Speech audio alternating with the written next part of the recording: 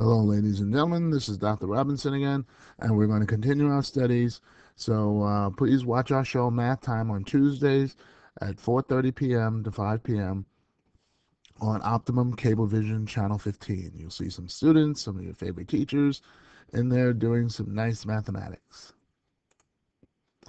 Please check out our channel on YouTube. My channel name is Dan Robinson. We have some nice tutorial videos for you. Here's our latest release, PKMS Math Prep 18. I think you'll like the movie. It's a very good movie, and it'll tell a very nice story about students and their mathematics. So you can tweet us at drobmath1.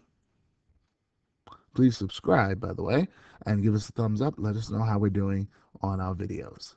Okay, so we're going to log in with Clever. This time it's for teachers. So how to log in to the Big Ideas textbook for teachers using Clever. All right, first thing you do, you first go to the website Big Ideas Math, and when you get there, this screen should come up, and the first thing you do is go down to the blue button where it says Log in with Clever, so press that first.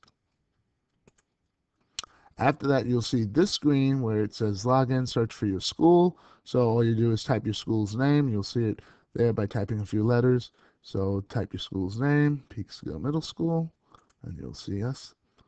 You'll come to this screen where it's going to give you login credentials solicitation. So you have to type in your teacher ID number and then your password. There's a generic password that we've given you to use, and you'll be able to prompt it to change it to the password that you like for yourself. Then you press login, and you should be logged in after that. Here's the screen you'll see where our basic setup, where you have to press the three lines here. When you press that, that'll get us to this screen where we can now go into our class management tab. So please press that so we can see our classes that we have. It's already scheduled. All your classes in there are listed out. And so now you have to select a book for your classes. Notice there's books here, and some classes have books, but some do not. So you need to select a book for the class. So let's go to the next screen. So when you clicked on the class, there's names of your students down there. Bart Simpson in there.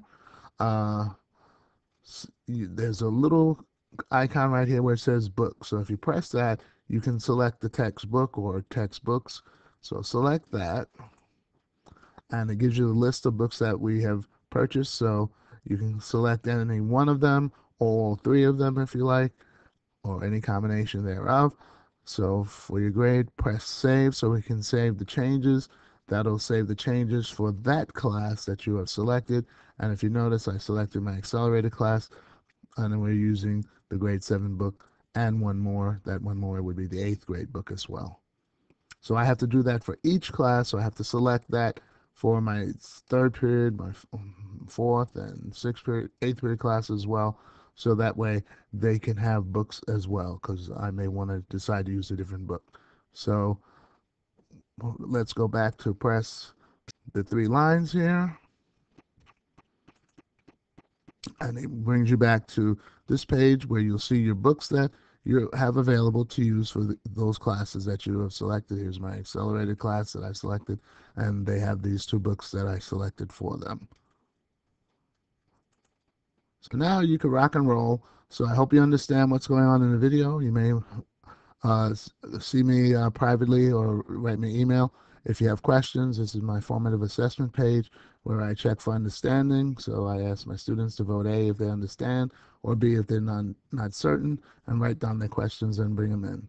So watch this video on YouTube again if you have questions. My channel name is Dan Robinson. Look for our new math video, PKMS Math Prep 18. We're working on 19 as we speak. Tweet us at drobmath1, and I think you'll like our other tutorial videos.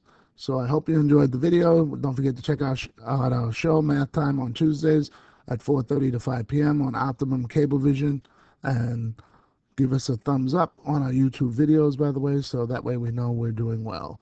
So I hope you enjoyed the video. I hope I wasn't too long. You have a good day, and remember, if you have questions, write me, and I'll answer them.